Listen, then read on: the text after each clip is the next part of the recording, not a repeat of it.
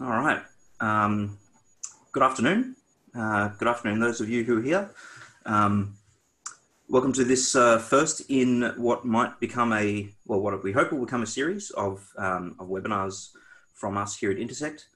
Thanks for joining us for your lunch. My name is Aidan Wilson. I'm the e-research analyst at Australian Catholic University.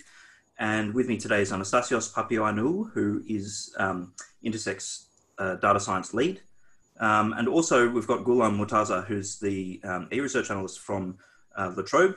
He'll stay in the background and he'll monitor the Q&A and chat. So if you have questions, you can put them in the Q&A and hopefully Gulam will be able to answer them, or we might have time later to answer some questions that he might keep for us later. Before we begin, we'd like to We'd like to acknowledge the traditional owners of the countries throughout Australia on which we're all meeting. For me, that's the Gadigal people of the Eora Nation, and for Anastasios, that's the Camaragal people of the Eora Nation, if I'm correct. Yeah, that's correct.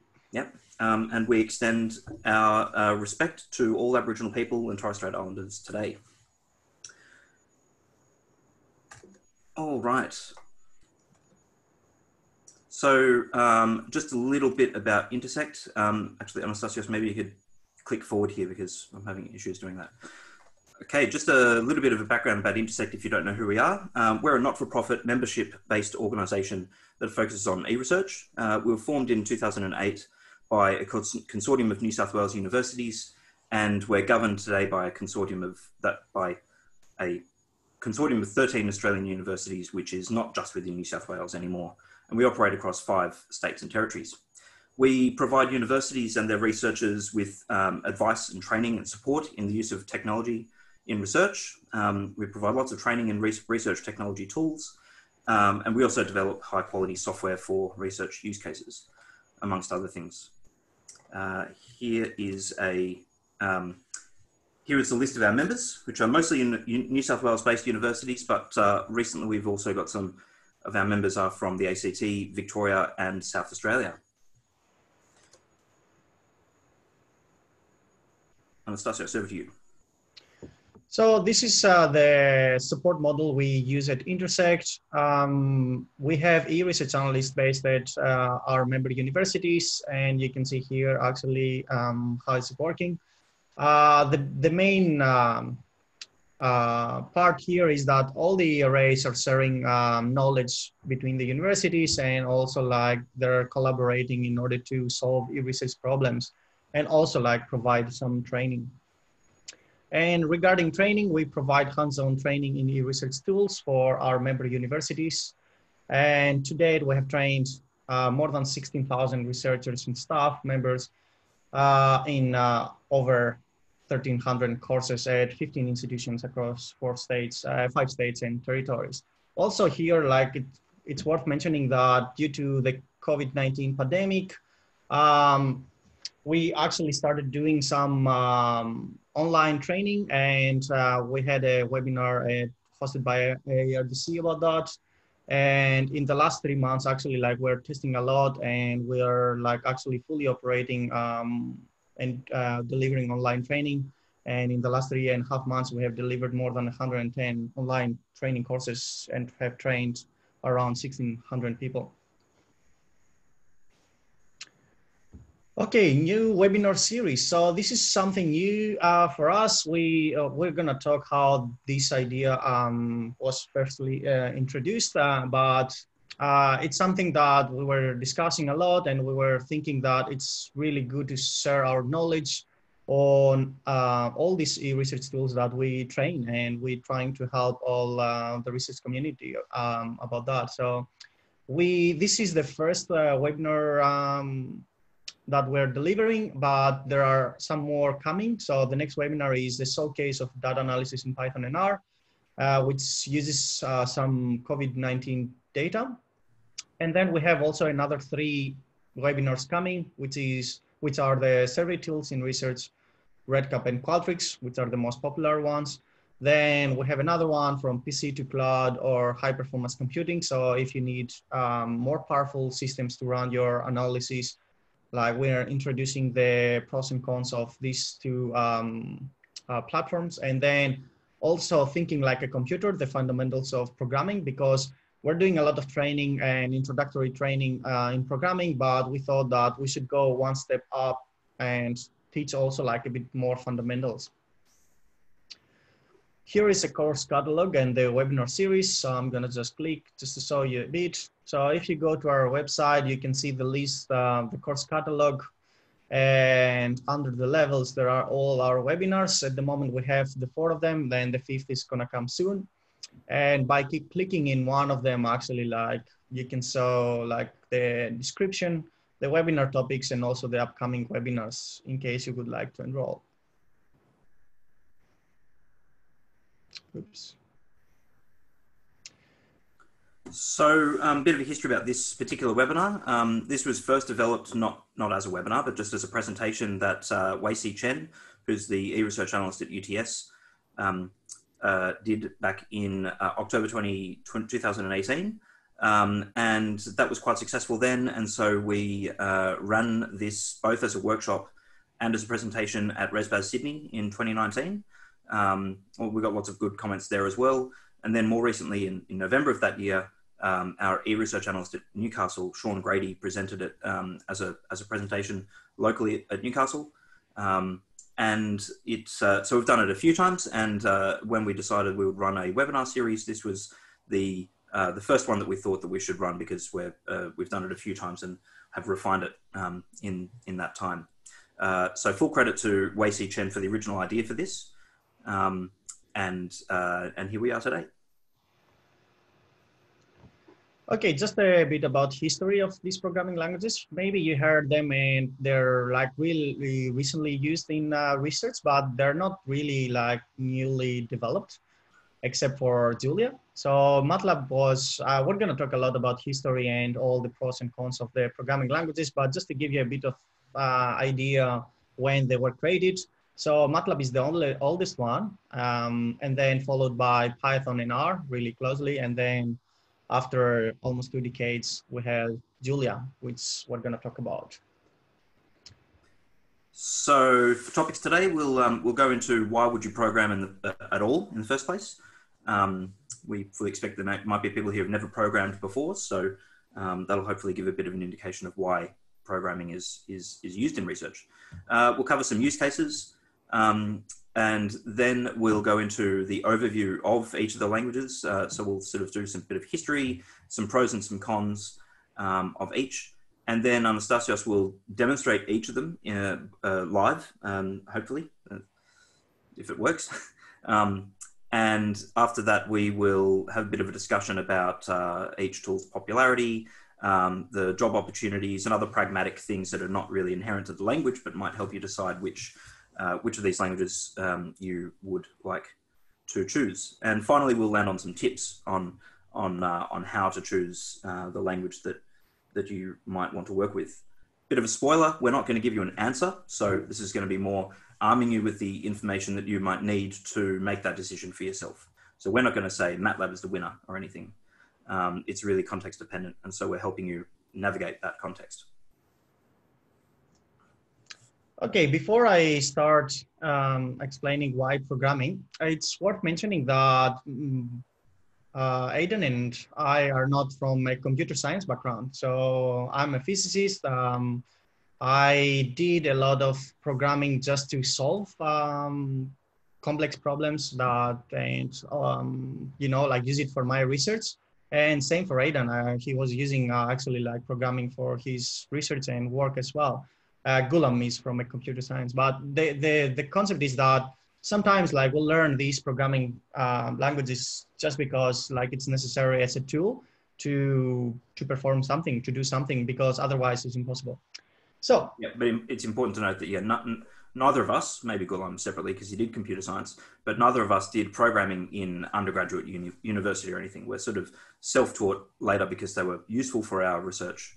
And so now we're paying it forward. And, you know, that's a large part of what Intersect does is train researchers in programming because it's something that is becoming more and more useful as the packages extend to a whole range of disciplines. And that's a good example as well, Aiden, also because like that's a career path, because we both started, like you started as a linguist, I started as a physicist, and then we ended up actually doing a lot of programming and being like major part of our role now. So yeah, this is another way to realize actually how these programming languages can be like a really, really good skill later on. So let's talk a bit about why programming. So the first item here is about like conducting complex set of calculations. So imagine that you have a lot of big complex problems, like you have big arrays or matrices and you want to calculate something, then it's probably impossible to do it by hand or like solve it. So we use these programming languages to help us do all these complex sets of calculations. Coming from a physics background, this is my reason why I started doing programming. So to solve complex problems, that sometimes is the only way, because a lot of problems don't have analytical solutions. So you're trying to apply some numerical approaches or some modeling to approach the solution. So for me as a physicist, like we were doing this a lot, actually, like part of our studies to know how to approach a solution. So the only way to approach a complex problem sometimes is by doing modeling. And this is heavy calculations as well. Of course, it's a good way to speed up and strengthen analysis. And by strengthen means like avoiding errors, because if you do the same analysis all over again, like it's going to take time and you need to run it again. And you may have like, you know, like if you have to run it for hundreds of different parameters, you may have some mistakes and all this stuff. So using programming, you can automate and speed up the whole process. Of course, another big advantage of programming is that you can automate tasks and create pipelines. So you can connect it with different other softwares using APIs. So for example, you can connect some data that you collect from somewhere or from online, then push it to the programming language, do some analysis, do the visualization, and then automatically like create a report or something like that. So it's really, really useful regarding pipelines.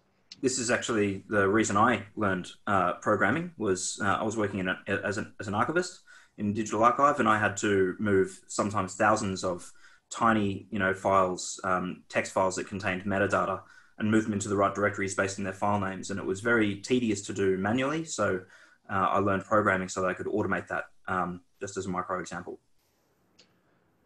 So the next one is about rerunning processes with various parameters. I mentioned it also before, but it's the fastest way actually without any mistakes to run like models. So using different parameters.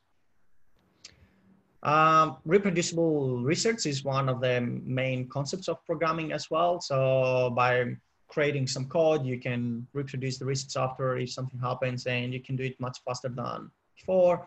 So this is one of the most important for me, which is developing a structured and creative critical thinking. So programming is a completely different world. So it's a completely different way of thinking, different way of solving a problem. So before you start programming or you do something, like you always need to tackle the problem by just sitting down, take a piece of paper, maybe start thinking about how the structure of the program and the scripting is going to work. So it lets you develop like a different way of thinking. So it's like learning a computer, like as a linguist, and you can say more, but it's like a completely different language. So it's really like developing this skill is really important.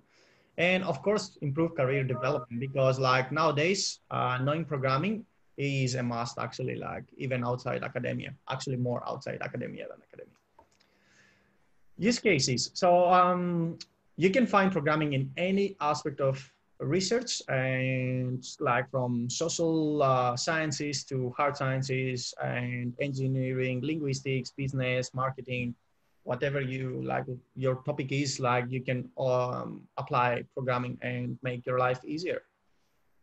Here are a few cases, like you can do a lot of programming, and behind all these things, there is programming.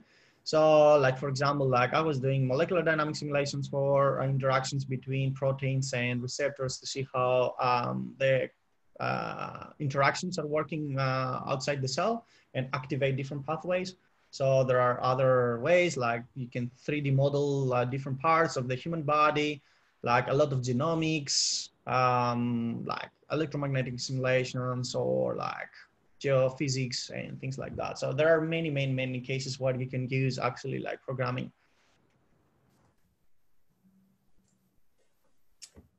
All right, so now we'll start talking about each language in turn. So we'll start with Python. I don't know why this arbitrary order. We might have gone in chronological order, but we didn't, and this was the order that sort of stuck with this webinar. So starting with Python, it was created in 1991 by Guido van Rossum, inspired by languages like C, may not mean anything to people, modular C and ABC. You might have suspected, but it gets his name from Monty Python. And the point of Python in the first place was to, well, up until like early on in computing, programming languages were very, what are referred to as low level, which makes them slightly less readable, and it's more machine code. Python was one of and it was in the C family of what are called higher order languages, where the code is much more readable and easy to write, essentially. And Python Python's huge, so it has about 130,000 packages. And I should point out here that it's used much more widely than research. In fact, it wasn't developed within research at all, but people soon quickly decided that it could be used for research. But it's used much more widely. So people do things like build websites using Python and a whole bunch of other use cases, games, and so forth. It's worth mentioning here that it's misleading the logo as well, like in the name, because like always, like you think like you see the logo and you think that these are two snakes, but it's nothing to do with the snakes at the end. Actually, it's because like the actually like the creator was really into Monty Python's Flying Circus. So yeah. True, but they've used the snake metaphor quite a lot. So, or not they, but other people. So one of the IDEs that you can get for Python is called PyCharm, which sort of takes the metaphor of charming the snake, I suppose. Yep. And others that I'm probably not really thinking about. All right. So the advantages of Python include, these are not the only advantages, but it is open source. So the code is free and you don't have to pay for a license. The syntax is pretty easy to understand. It's quite easy to code. And in particular, it's easy to debug. So the errors that Python gives you back are quite meaningful, which is not so much the case in some of the other languages we'll talk about today. As I mentioned, it's a general purpose language, so it's really intended to do a wide variety of things. It wasn't intended to be specifically for research or anything. There's a vast collection of libraries that are ready for use. Some of them packaged already with the Python installation files that when you install it comes with a lot of these packages, but the other ones are very simple to install. We won't talk about how to do things like that. That's more for a sort of introductory course, but suffice to say that there's tons of packages to do a huge variety of things. Typical use cases are within a research context: data analysis, data visualization, and lots of data science applications as well. And its community is broader than research, so lots of developers, lots of general purpose programmers, as well as researchers.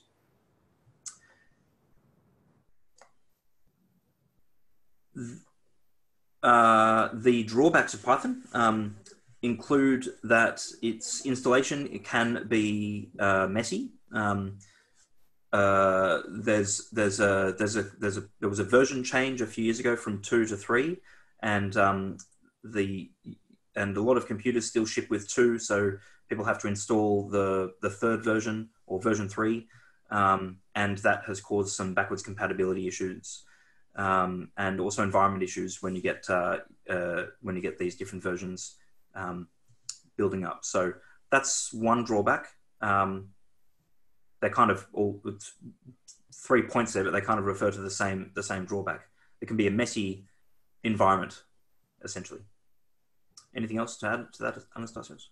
No. I mean, like that's the most complex thing actually with Python. But as long as you install it, then like I don't think there are any drawbacks other than that. Good. Okay, so here are a few libraries we think that are really popular in academia and really useful libraries. We like deal in our everyday with a few of them actually. So, and we teach a few of them. So NumPy and Pandas are really popular for like NumPy is for scientific computing and arrays, and then Pandas for data manipulation and data transformation and things like that. Then a lot of libraries like scikit-learn and Theano and Keras and TensorFlow, like really popular machine learning and deep learning libraries. And it may, like, it's worth mentioning here also that it may cause a bit of confusion because we call them like libraries here, and in other programming languages, they call them packages or things like that, but it means the same thing. So there is the SciPy, or there are the Matplotlib and Seaborn for visualization that we all also teach. And then the NLTK, which is the most popular natural language processing and analysis library. I think it's also, Aidan, worth mentioning that even though Python is quite old, it didn't become popular until 2005 or something like that, when a lot of developers started working with Python and then creating a bigger and bigger community. And then in academia, I think it became popular after 2012, 13. And now like it's the most popular after 20 years or like 30 actually years after the initial release. And something similar with R as well. Yep, incidentally, onto R. So R was developed in 1993, so in the same era, really, as Python. Something you didn't say, that the early 90s was really a pivotal moment for computing generally. In 1991, Linux was announced, Python came out, and also Vim, which is my favorite text editor, was released. And these, Linux is now like the hands down the most widely used operating system in terms of servers and other things, and embedded systems and so forth. Python being one of the most widely used languages, and Vim being one of the most widely used text editors. So this was a very turbulent and very big era for computing. But in 1993, these guys, Ross Ihaka and Robert Gentleman from the University of Auckland in New Zealand, developed R. It was based on another language called S. S was not open source, and they wanted to do an open source implementation of it. And so the name R is based on both the fact that the language that it came from is called S, and so they wanted another similar letter, and their names both started with R. So that's why they went for R. Much to the chagrin of people like us who have an R-less accent, because it makes talking about R quite difficult. It also makes it quite hard to Google, which is quite irritating, which I'm sure a lot of people have discovered. So contrary to Python, which was really built as an all-purpose programming language, R was designed in a university for doing statistical computing and graphics for publications. And that's kind of obvious when you look at the packages in R, that it really was designed with data science in mind, or with statistical data science wasn't a thing back then, but statistical computing in mind. In terms of number of packages, it also got a lot of packages, not quite as many as Python, probably a little over a tenth of the number of packages, but the packages in R are also, those 16,000 are very good. So don't let the slightly lower number scare you off. And there's some really fantastic packages in there, which Anastasios will talk about. But I've worked with a couple of interesting ones. For example, someone's written a Twitter API wrapper for R, which means you can use R to automatically harvest tweets straight out of Twitter. It's called Twitter. And by the way, all these packages in R, they're all curated and published by a network called CRAN, which I can't remember what it stands for. I looked it up the other day, but it's a network of people publishing their packages for R, along with documentation and so forth. And so that's where these 16,000 packages are stored. So its advantages, it is also open source. It's oriented towards statistical analysis and data processing. So its built-in numerical mathematics and arithmetic systems are very good. That actually is probably another drawback of Python, is it can do the numeric evaluation, but you've got to be careful of some things in Python that we find in the introductory courses. Sometimes there's a bit of a rounding issue with floating point numbers and so forth, but we won't talk about things like that. As I mentioned, it's got a large collection of packages. It's very good for visualization. So both the built-in data visualization and some of the packages like ggplot, which we'll talk about, are extremely good for visualization, for publication-ready plots, basically, and charts and tables. In R, they make use of what's called vectorized operations, and these are highly efficient in R, contrary to some other things in R, which are maybe not so efficient. And the community is around lots of researchers, data scientists, statisticians, and data analysts. But it doesn't have much of a, it's not used widely outside of academia. It's used maybe a little bit, but it really, its primary use case, or its primary market is within research and academia. Some drawbacks. The syntax is not particularly, it's also pretty straightforward, but it's not the easiest syntax for beginners. Probably more important is that the debugging information is not very clear in R as it is in Python. It's got a steep learning curve at the start, and for some things like loops and handling big data, R can be quite slow and memory intensive. So regarding also the debugging information, since you mentioned Aidan, like different programming languages offer different debugging and the algorithms behind are completely different. For example, Python has a really, like one of the best actually debugger. Like the traceback is amazing, and it gives you exactly like what is happening, and when there is an error, it's gonna tell you where it is and go into the deepest level. Whereas R doesn't like errors, likes warnings. So it's gonna run everything and it's gonna give you just an empty result because like it didn't know what to do. So like there are differences. So that's why we say also like the steep learning curve, because in the beginning it takes a bit of time also to learn about these warnings and how to handle them. Whereas in Python, it's much easier because it's really a direct error. You cannot run it until you solve these. Also, R, MATLAB, and Julia were developed actually in universities and for different reasons, but like mainly from academics, whereas Python was the only one developed like for generic purpose actually. Even Julia is also for generic purpose. It was developed actually in MIT, so again in the university. Okay, let's see a few packages. One of the most popular packages in R is the tidyverse, which is a set of packages and includes dplyr and tidyr, for example, for data manipulation. And for me, one of the best packages in general, like in all programming languages for visualization is ggplot2. So it is fantastic. You can create really publication quality graphs. Zoo is another one for time series. And there are a lot actually for machine learning and deep learning, like caret, random forest, and goes on and goes on. So like, even though, like I said, mentioned like 16,000 may not look that big as Python, remember always that Python is also a generic programming language. So a lot of the packages are for completely different reasons that you may not even need in academia. So I'm pretty sure that for whatever you need, there is going to be for sure a package ready for your needs. Okay, MATLAB. So MATLAB is the oldest language we'll talk about today. It was originally developed in 1970s by Cleve Moller as an implementation of a few Fortran packages. So Fortran is a language that goes back a long way, back to the 50s. I think even possibly the 40s. Well, 50s.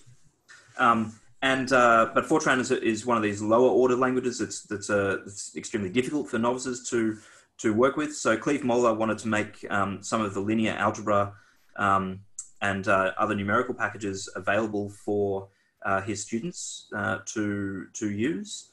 And so he it's not really a wrapper, but he sort of rewrote those as another. He rewrote those libraries as another language, which he called MATLAB. Then a few years later, he rewrote it in C in 1984, and so that was released as MATLAB, and it was released by an organization called MathWorks, which still exists, and it is the developer and owner and distributor of the software. So it was designed mainly for engineers, mathematicians, and scientists, and it's widely used in government, business, and in universities. It's got so where Python calls things libraries and R calls them packages. That's right, isn't it? I've got it in the right order. MATLAB calls them tools, but they're the same thing. There are about 35,000 tools in MATLAB, and apparently 3 million users, which is actually calculable because they know how many licenses there are out there. Whereas for R and Python, it's hard to know because there might be many, many millions of people using it, but no way of tracking them. So it's not open source, but most universities have site licenses. So if you look around and find for your university whether there's a license, you should be able to get access to it. And I think during coronavirus, they extended what you can do with the standard license that you get through the university, I think. Do you recall that? No, I don't. Oh, okay.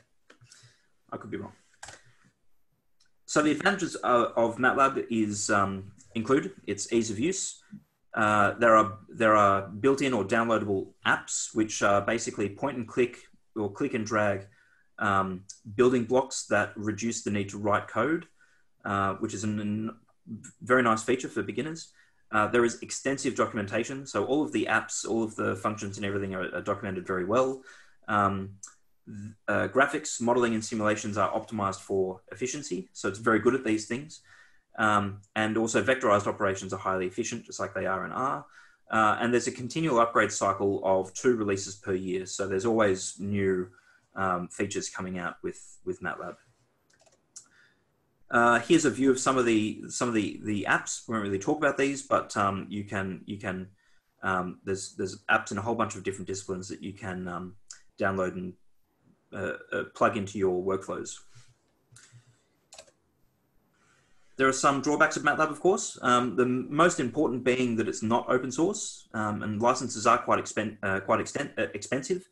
And so really people only get access to it where they've got a license, for example, in a university. If they leave the university and go into industry, there's a big chance that the company they work for won't have a MATLAB license and won't pay for one.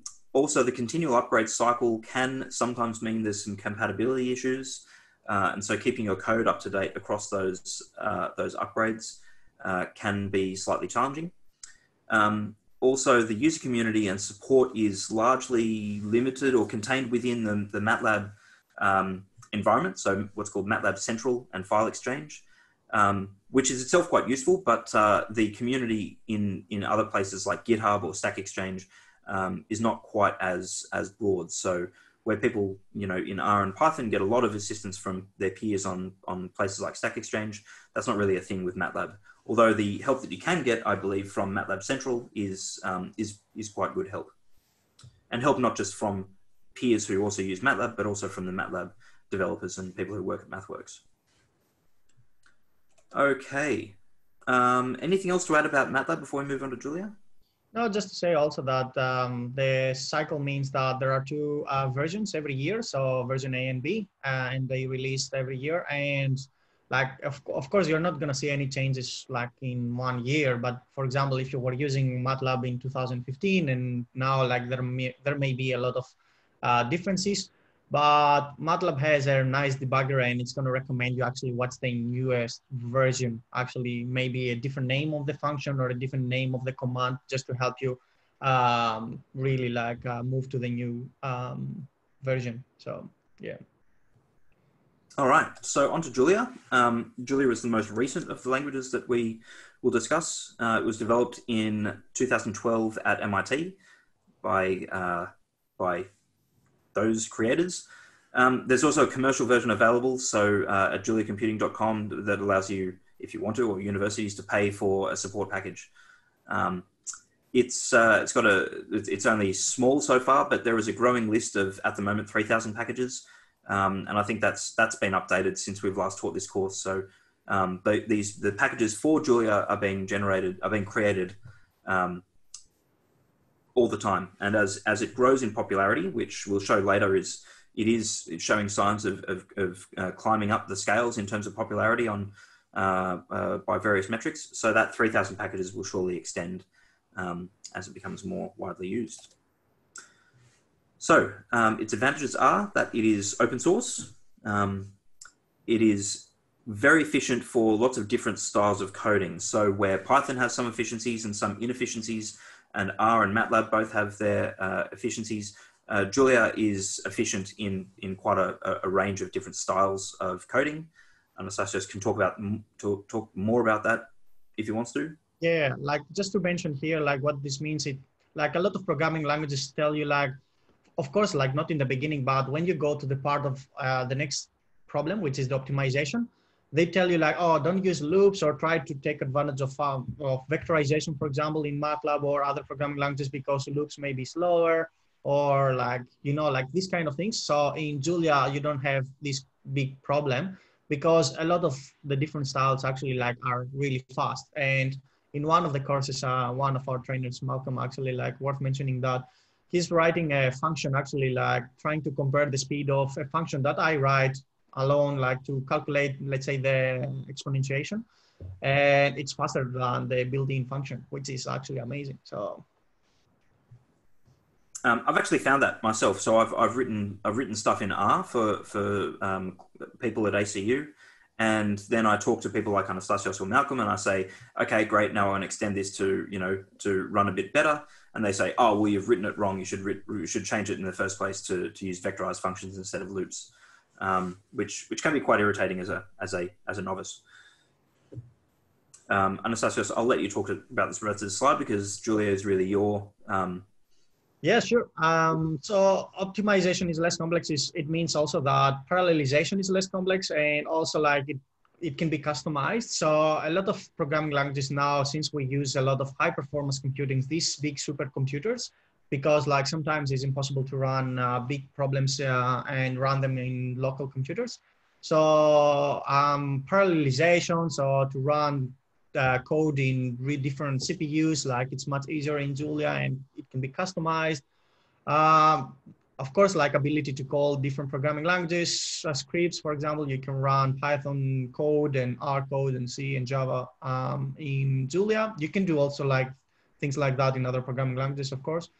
It has a highly readable syntax. So we're gonna see later on when we see the code, and it actually added a few nice things from different programming languages to combine them together. So it takes like the human-based indexing, and it has like the closed syntax compared to other programming languages.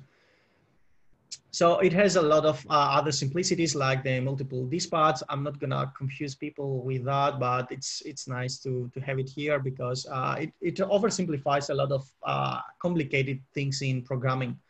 And as we're gonna say after here, it's worth mentioning that Julia actually was created initially to solve the two programming language problem. And what is this one? This is actually because a lot of programmers, when they try to do something, they're gonna perform something in one programming language because let's say Python is quite fast. So I'm gonna do all my analysis in Python, but then I would like to visualize my things in R.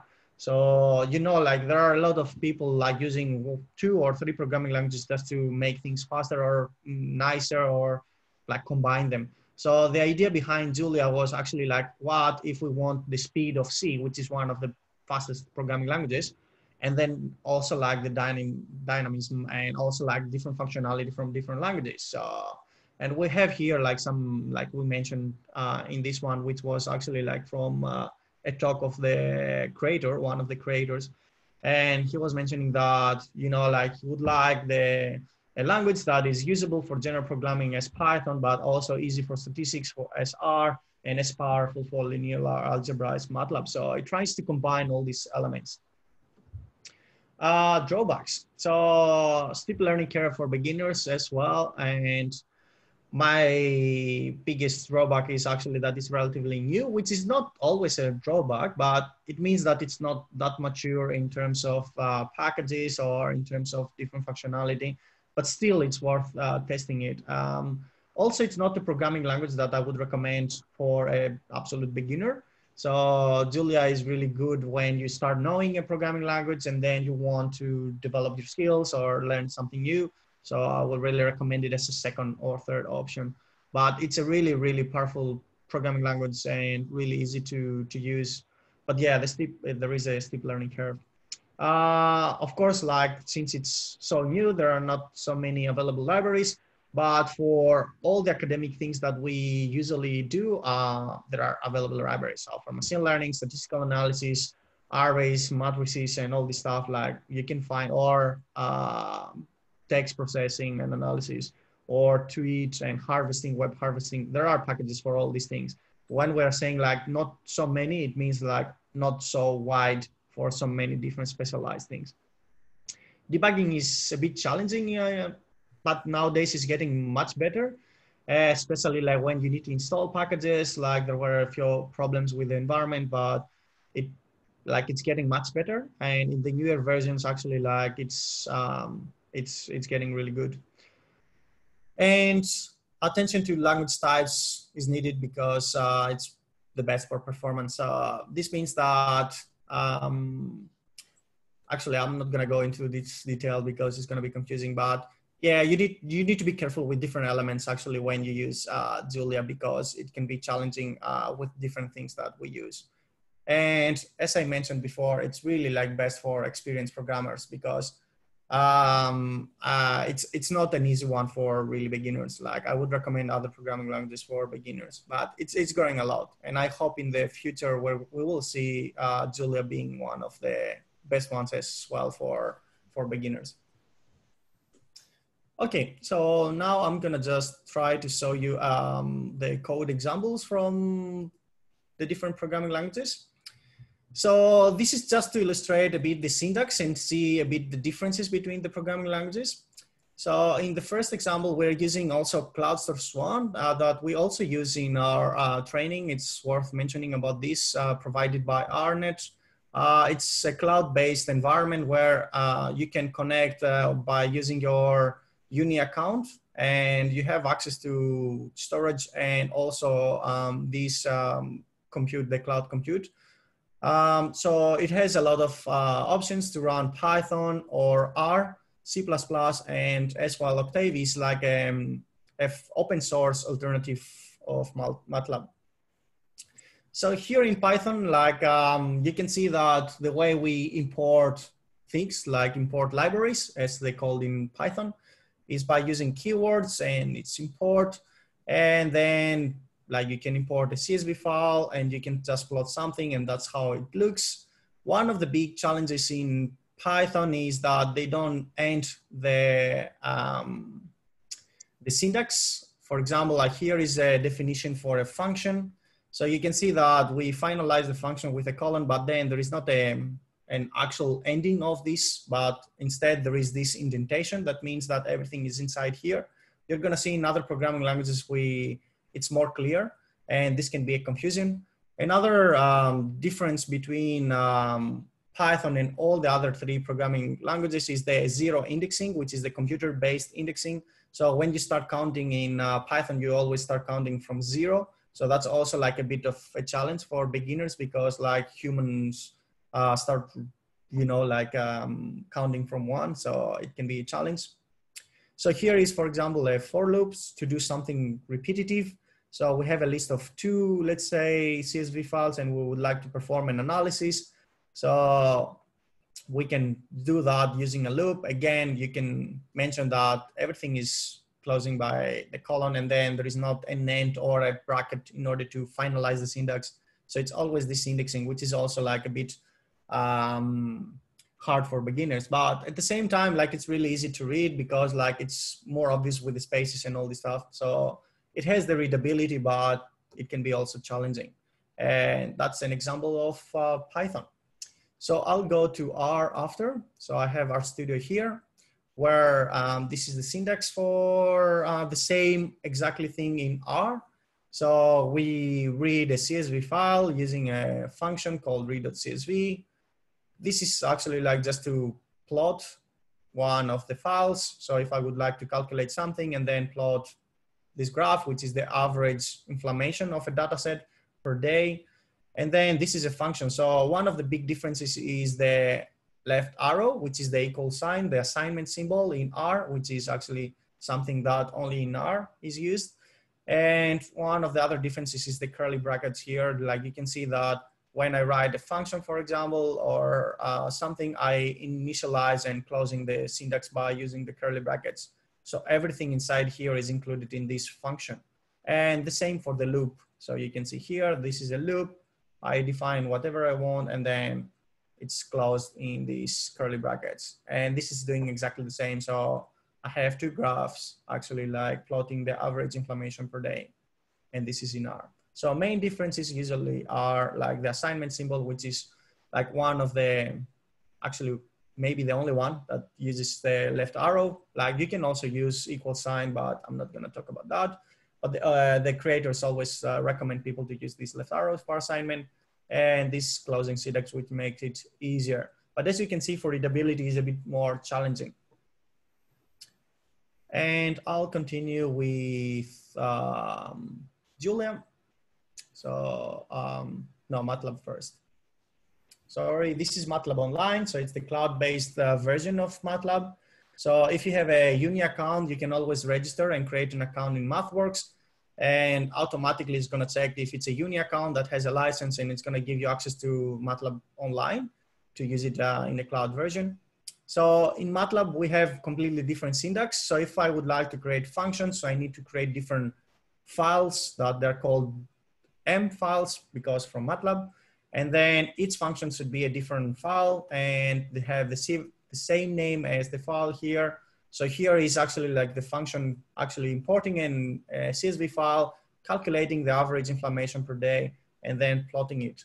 And then in my actual script, I need to create another one where I say like close everything and then import create a list of two CSV files and then run a loop. So you can see here that also the for is ending by the keyword end. So you can see here that this is an indication that this is part of one syntax. So this is a loop. So we're running something multiple times. So we're running the analysis. We call this function 2 times because I have 2 items. So you can see a bit of a difference here because we need to use different files in order to define functions in MATLAB. And also instead of curly brackets or indentation here, we use the end in order to end things, and the same here in the function. And the last thing is Julia. So Julia is using different ways of importing. So in Python, we saw the import. Here we have a different one for importing packages, which is the using. And here is the syntax of a function. So you see that there are similarities with MATLAB. So I end the syntax using the end, and I use the keyword function. So I don't use any curly brackets, but I just close the syntax by using the end. And so this is the function actually to do exactly the same, analyzing inflammation data sets and calculate the average inflammation per day and then plotting it. And this is a loop. So for is the same keyword in all the programming languages. And then I finalize my syntax using the end. So you can see a lot of similarities and different, also like a few differences in different programming languages. It's worth mentioning also that in the basic level, like when we're talking about functions, variables, loops, and conditionals, all programming languages have the same concept. So they use the same concepts, and actually like all programming languages like C, Java, and everything like actually use these programming concepts. So all of them sharing the same things, but the syntax can be a bit different, and it's always good. And we're going to talk about that. Aidan is going to talk later about that. It's always good to try and see different programming languages before you start going and specializing into one. I might just add that you know, we mentioned that in Python, that's the indentation that's syntactic there. So having a, you know, for item in list, colon, and then new line must be indented, and it waits until the indentation stops and goes back to the sort of left edge to know when you're out of the out of that block. but you'll notice that all of the other code that Anastasios showed was also indented. But in Python, it's actually syntactic. In the other languages, it's used as a convention just to aid the readability, but it doesn't actually make a difference to the execution of the code in those other languages. Just one thing that people might get tripped up about. All right, so let's move on to the popularity. I think it's about 120, so we might just have to speed up a little bit so that people can return to their day. But here are a couple of metrics that we've found online. Anastasios may want to talk about these a little bit more. But you'll see that Python R and MATLAB are in that order, the more popular languages, and then Julia as a often distant fourth. But that kind of reflects its recency, and probably reflects Python and R being around for a lot longer. MATLAB maybe not being open source hasn't climbed up as quickly as some of these languages like Python and R. Do you want to add anything extra? You can see here, for example, like I'm going to use the pointer just to show like a bit the climb in Julia. So you can see that there are 3 green arrows, meaning that it's going super fast up, which means that a lot of people are using it nowadays. And as for MATLAB, I mean, MATLAB is always like a licensed software. So it means that a lot of companies outside, engineering companies or different businesses using it. That's why like it's always like around like 20 to 15, and it's quite popular for this. And that's why they use it a lot in engineering, because it's mainly like for simulations, modeling, and all this stuff. It has a really powerful like visualization in simulation part in it. Also, I'm gonna jump quickly to Stack Overflow, which is one of the most popular websites for programming, and where you can ask the community and find answers to questions. And they did a survey this year, actually, and they do it every year for the most popular programming languages for developers. Sorry. And in terms of the loved one, like you can see that Python is on top, like is the 3rd one. But also Julia, you see that it's really popular actually now among developers. So they really like it. They like the functionality. They like how fast it is. And R is a bit lower. MATLAB is not part of this one because like it's not open source, I think so. And it's not included sometimes. And also like for people who don't use a programming language and they would love to learn, Python is on top. So people who don't use it at the moment, they would love to learn actually like Python. And then you can see R and Julia R is here, and then Julia is all the way down.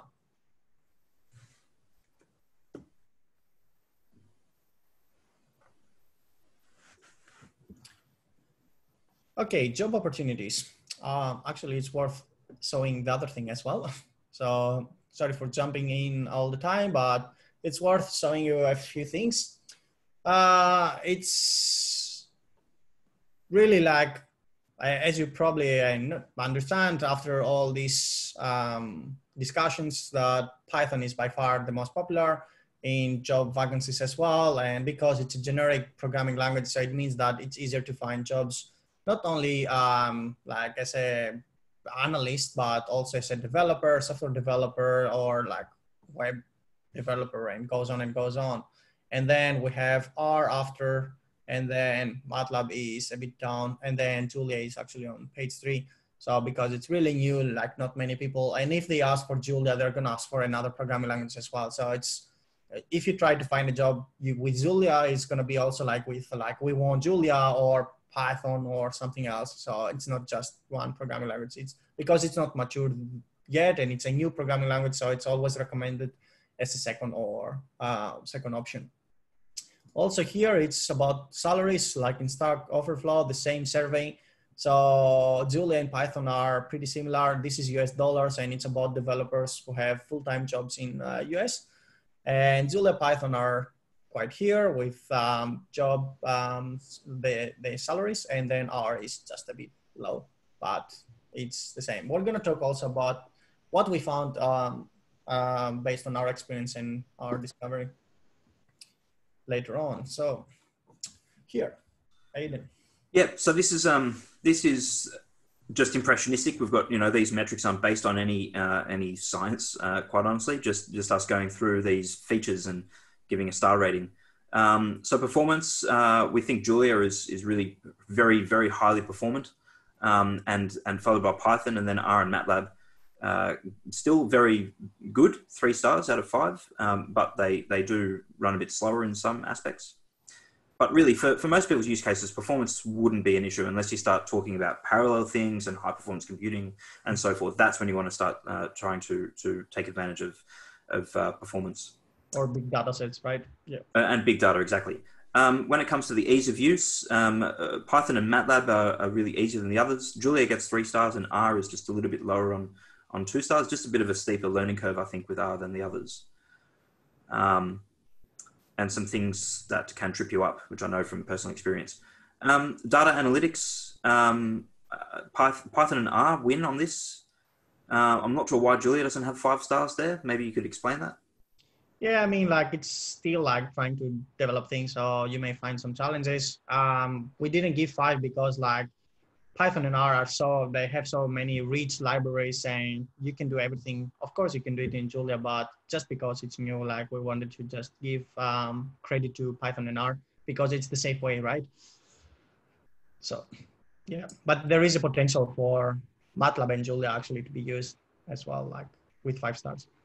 When it comes to support, the reason we've given these all 1 star is sort of unfair. In support, we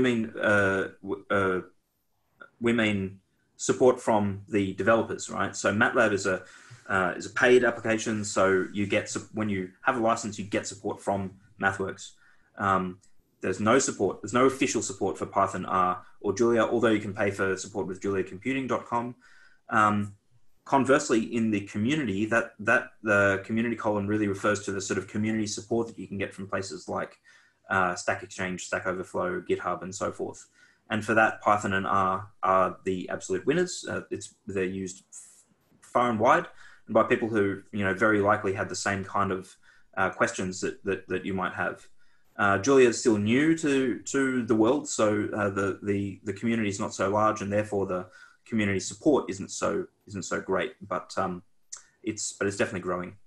When it comes to libraries and tools, all of them score 5 out of 5. Julia less so because it's still so new, but those libraries are becoming more prevalent as time goes on. And finally, on the job market, Python probably wins here mainly because it's used outside academia as well and used more widely. R is still very highly desired in developers and data scientists, and those 2 are the winners there, I think. And again, Julia, we've given a couple of empty stars because things might change as Julia becomes more popular, which we reckon it probably will. Okay, some general guidelines. As we said, like as Aidan said actually in the beginning, like we're not gonna tell you which one is the winner, but we're happy to share our knowledge and give you some general guidelines about how to choose. So the first part of this one is to ask your supervisor and peers and do your own research. So it's really important for you to check which language is most commonly used in your field, because the most important, if it's really commonly used in your field, it means that there may be a lot of available packages for that, and there is maybe code available for use. And that's part of the community, right? Like Python and R have so many people, it's open source, everybody shares code freely and openly. So it means that you can find a lot of code like for reuse. So one of the first steps is actually to see, for example, if you do astrophysics, you can check actually like for whatever you do, like check the packages that exist for different analyses and check if there is code for you to reuse. You might want to even look a bit closer to home and find out if your supervisor or your colleagues or your lab mates are using any particular languages, because they will be a great source of peer support if you start learning a language. Don't reinvent the wheel and pick up a language that no one in your community is using. That's a good point. So then the second point here is why should I use programming and what problems I'm trying to solve? So is it small scale or big scale data analysis? Is it software building in general, or something specific, or is it like, am I going to do like some website integration? So different programming languages have different pros and cons. So, and they're faster in different aspects. So by checking actually the problems that you would like to solve, you can actually shortlist the programming languages that offer best functionality and performance.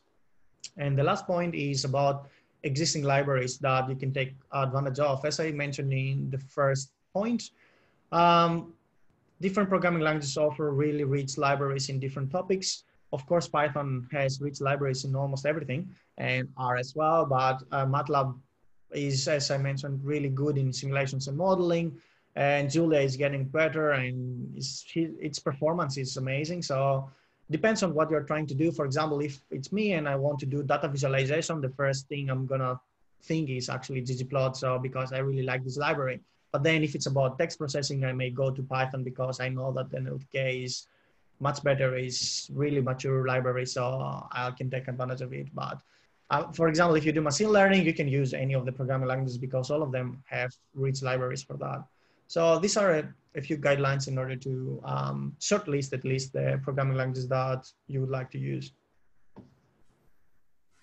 So we're getting to the final couple of slides now. One thing to point out is, we've said this continually, but at the basic level, these languages are all really fundamentally the same. So if you're just starting out learning programming, it really doesn't matter which one of these you use. You might find that really what you're learning is the concepts of programming rather than a specific language. And the first one is going to be most difficult. So maybe pick one that's got the really scores highly on the kind of ease of use. And Python, I think, is probably the easiest to use than Python or MATLAB. And then every new language, and I'd suggest you learn more languages, but each new language you learn becomes easier after the first one. And you might find it'll be a good idea to try out a few before specializing in any particular language to see which one kind of might meld better with you personally. Another point to mention is that there are more job opportunities and higher salaries for people who can combine, more than one programming language. So I've seen stats in the past that the salaries for R programmers and the salaries for Python programmers, there's a bit of a multiplier in that the salaries for people who can code in both R and Python, or R and SQL, or Python and SQL. So we haven't talked about SQL, but it's a different kind of language. Is advantageous then to learn a couple of them. Just one thing on the try a few before specializing. We mentioned that they're like fundamentally the same, but at the same time, like when you go deeper into a programming language, they're completely different. So for example, Python is an object-oriented programming language, which means completely different from R. So if you go really deep into a programming language, you're going to find a lot of differences. So in the top level, they are the same, but then as you go deeper, like they start specializing and using their performance for different features they utilize. So that's why we're saying try a few before specializing. Yeah, and there's a question there. Is it difficult to learn more than one language or program? Not in the first stages. It only becomes more difficult when you do get more into depth and start learning things like how to optimize and so forth, which probably most people won't be doing, in the first while of learning languages. Okay, so where to next? Well, you could look out for introductory training in programming languages. There's lots of activity around this in universities and organizations like Intersect. You could look at our website. If you come from an Intersect member, you might be able to find a course that's happening at your local university in any one of these languages. We happen to teach all four, amongst a couple of others, but you might also look out for software carpentry, which also teach these four languages, or I'm not sure if they teach Julia yet, but they certainly teach R, MATLAB, and Python. We've demoed a couple of these today, or Anastasios did, but there's lots of online services where you can run some code online. It might not work so quickly as it would as a local installation on your computer, but they're very good for just trying things out. So colab.research.google.com is an online Python environment, and that uses Jupyter notebooks in a kind of authenticated by your Google account. So if you've got one, you can start writing Python code in there. rstudio.cloud, and that's the URL, is a place where you can run R programs and build them yourself. And that's the same interface as RStudio that you would download and run locally. So that's a very good option. Anastasios demoed MATLAB online through MathWorks. So if you just Google MATLAB online, you can probably sign in with your university credentials and get access to MATLAB. And Julia Box, unfortunately, they've just made this a paid feature, so it's no longer free. But what you can do, however, is you can get the Julia kernel installed in something like Jupyter Notebooks. So that is a free option. So if you download and install Anaconda to get Python, you can also install the Julia kernel and run it locally. Finally, a very useful thing to mention is CloudStore's Swan service. Anastasios mentioned this when he was showing the Jupyter, when he was showing the Python code example.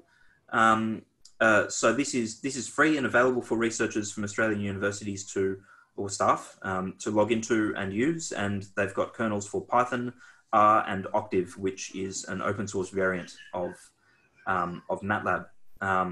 Doesn't come with things like the apps toolkits and so forth, or the support, but it's the same fundamental programming language, or works fundamentally the same. Finally, you can check out next month's webinar where Malcolm Ramsey will be demoing in a bit more detail some data analysis workflows and pipelines in both Python and R using COVID-19 data. So you can look at our website. We've got we discussed the topics, and it's currently open, so you can enroll in that if you want to. And that brings us to the end. So on that note, we will thank you very much for your attention. And I think we'll stay online for a little bit if there's any questions that pop up. I think there's been one that I'm going to have to throw to Anastasios. Just before we finish, and just to also mention, because a lot of people may not be from our member universities, it's good to mention that you can find these introductory courses for programming in other organizations and in your local institution. So please check your local institution and ask for it. So there are like QC for Queensland or Uni of Melbourne, Monash, and other universities offering this internally. So like please check your local institution, because this is an open webinar. So you may not from one of our member universities. And perhaps if they're not offering training in programming, then ask why not and demand that they do. That's up to you. All right. So thank you very much, and we'll stay on the line for a bit. There is a question already from Caitlin Williams, which Anastasios, I'm going to have to throw to you because I don't know. But Caitlin notices that Julia's code is similar to Swift's. Does it tend with more complex operations to keep that similarity? I don't know about Swift, so actually, like that's something new that I listen. But the owners, the creators, actually took a lot of elements from so many different programming languages just to make it to simplify the scripting and the use of the programming language. So thanks for sharing, but I knew until now, like for a few programming languages, that they took elements. It's heavily like taking elements from MATLAB, because it's easy to use, and a lot from C and Python because of the performance. So that's the two that I know for sure. Three, actually.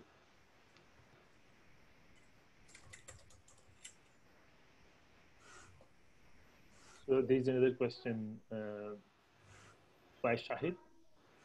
For speed and high computation, how do you rank MATLAB with Python or R? For which one, Gulam? Sorry? For speed and high computations, how do you rank MATLAB with Python or R? I think MATLAB tends to slow down at some of the more complex computations. If written well, R will scale very well if you take advantage of the vectorized functions. Yeah, I think the Python is for sure really performing really well, and it's quite fast and it can handle big data. MATLAB and R are built in different features that can be optimized. For example, MATLAB is based on matrices. So if you can have things vectorized and use matrices, it's gonna speed up a lot, because I was using MATLAB for my research, and if you compare the way, you can have a code, similar code optimizing a bit with matrices and multiplications and vectorization, it's going to speed up like really like a lot. So it can vary depend on the scripting style. So it can vary. But I think the safest one, probably Gulam, you can comment on that, is Python actually. Yes, so I think the one major drawback in that particular aspect of things for MATLAB is that it's huge. So it takes lots of memory to load itself.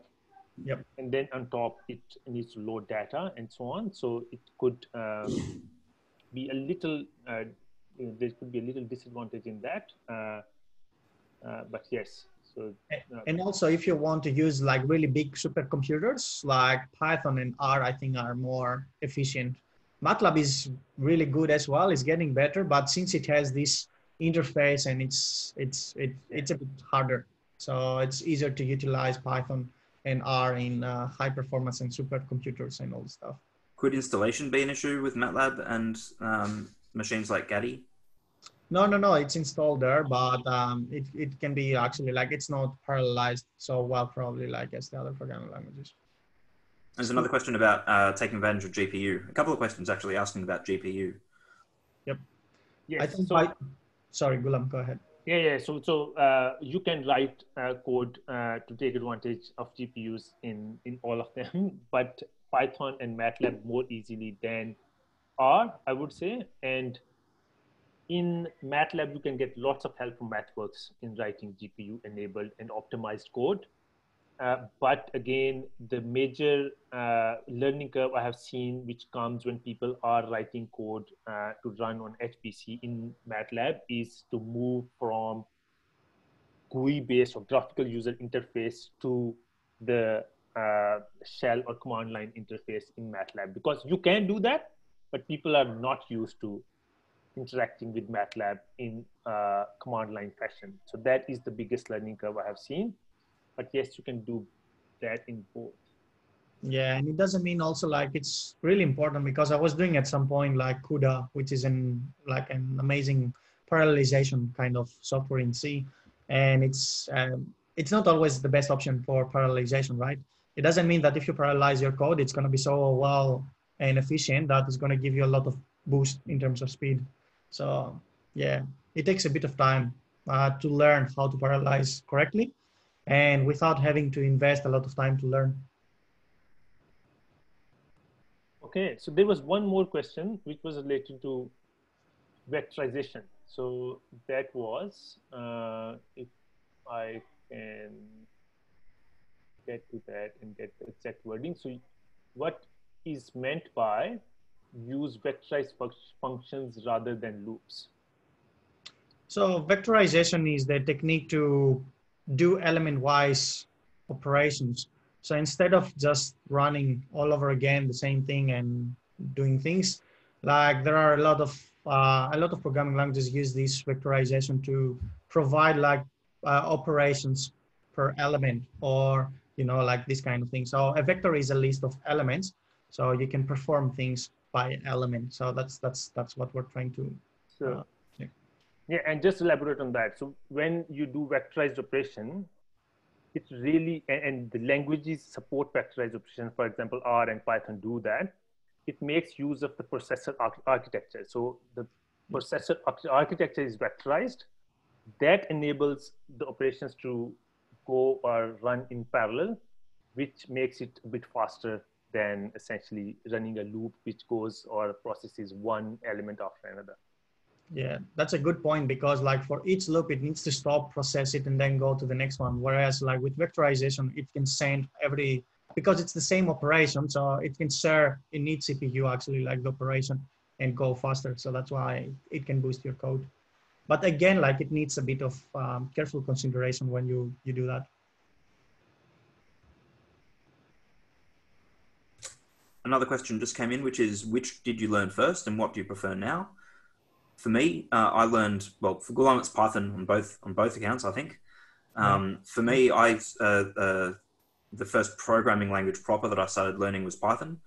But before that, I was doing a lot of bash scripting. So I'd done some, real, basic command line stuff to move files around and so forth. And then someone showed me how to do something in Python. And so I started learning that. And now I've been learning a lot more R recently.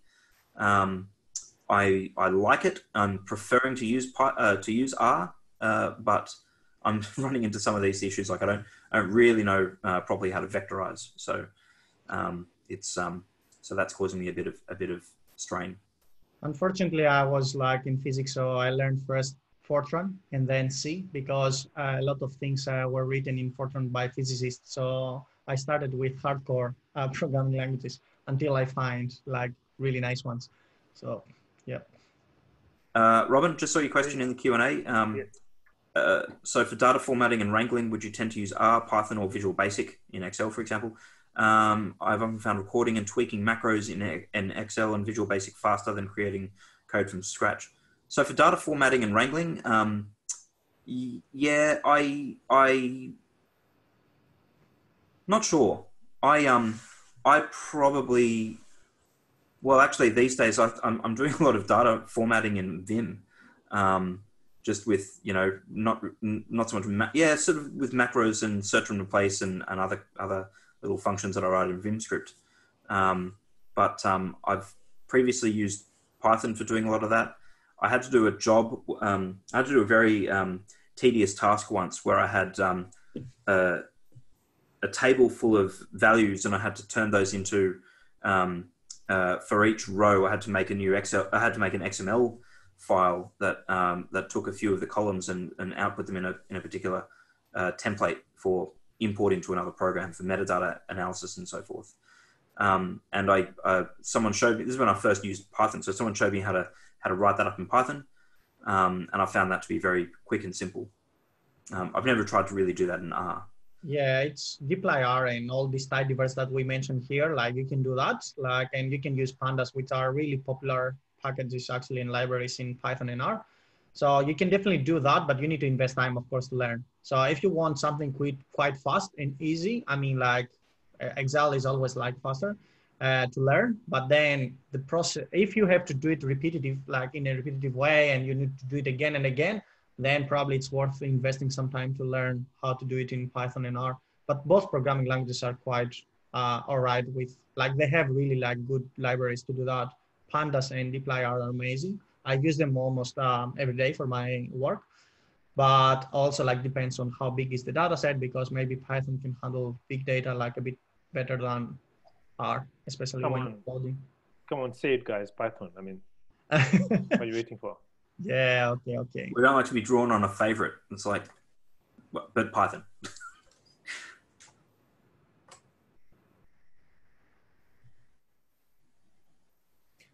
But yeah, like you need to invest a bit of time in programming to learn before you see the efficiency. So.